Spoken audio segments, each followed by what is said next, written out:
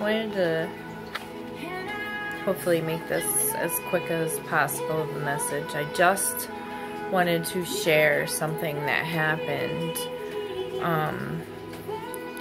when I was taking a nap, like way earlier, and right before I was about to wake up, I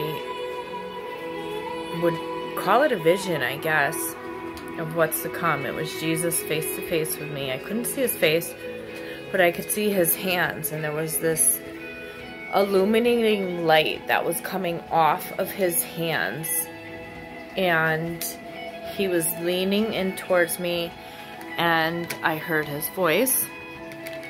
It wasn't a dream, it was definitely a vision, and I heard him say, "Well done, my good and faithful servant." Is that for what?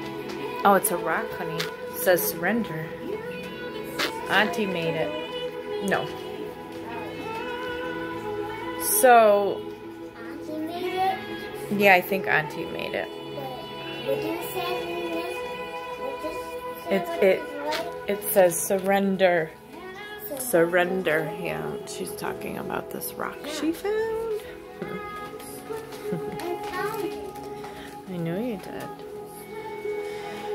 So anyways, I took it, I mean, because, I don't know, it all just became so clear in that moment.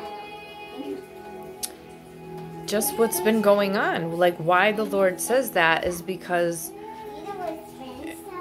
this entire journey is a fight, and you're working very hard for the Lord. Not for anybody else, just for the Lord. And so, time is close, and he's coming soon, and it's going to happen. We have to just be prepared. We have to get ready, because it could happen, like it says in the Bible, like labor pains that come on a woman, or when like a thief in the night. He's going to come like a thief in the night. So we just have to be prepared. So bride, Jesus is coming. He's coming for his bride. So keep pushing on and just remain hopeful and keep the faith, beloveds. In Jesus' name, amen.